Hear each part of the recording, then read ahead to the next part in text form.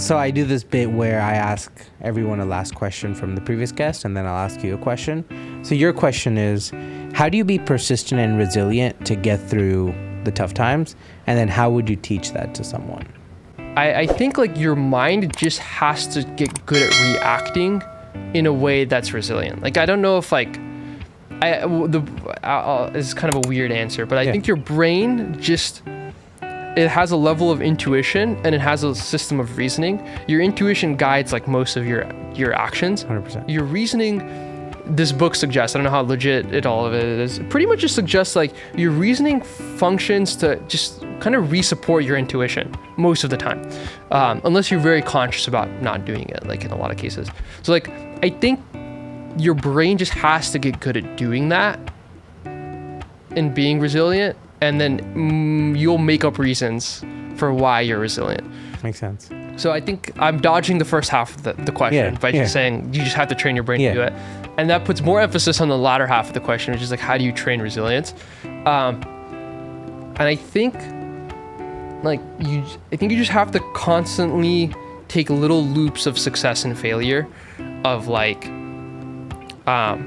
a good way of doing this I found is like games. Like I played a lot of games in college and in high school. And when I'm talking like lame games, like Call of Duty and like Fortnite, like your first person shooters of the world. And I'd take them I'd play like the competitive versions of them. Like it's not like super serious or like, well, at least not all the time. Like I'd play like some private games, like a bunch of tryhards where like they do the thing. And, like you're not playing for any rankings. You're just playing with people who care about rankings. And anyway, it's like, there's a lot of that. But I think you have really good cycles of failure and like trying stuff, and then you'll do your very absolute best and you'll still lose. And that's important skill to learn. You just learn to be resilient that way.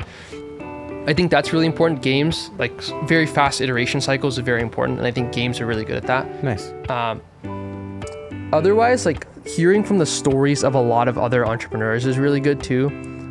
Just learning from history, from either biographies or just like crazy historical situations. Like Alexander the Great went to war to go do all this crazy shit and then died at 30 and like did all this stuff. And you know, like you'll start to just, I think at least I think you'll start to just gain an appreciation for how hard life can be and how good life can be in a lot of different ways.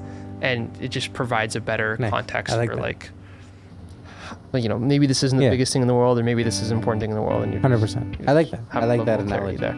So what's your last question for my next guest? That's a really good question. I was thinking about the content question, but you've kind of asked that.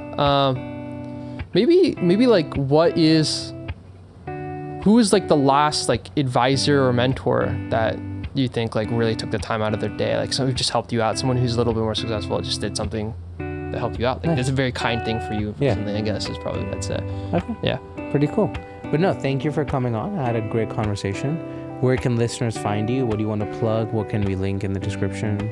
Yeah, you can find me on Instagram. I'm a singer. IMASSINGHER. Or you can just like connect with me on LinkedIn. You can find our website, swaystack.com. That's probably the big ways. Yeah. Anything you want to plug? Anything going on?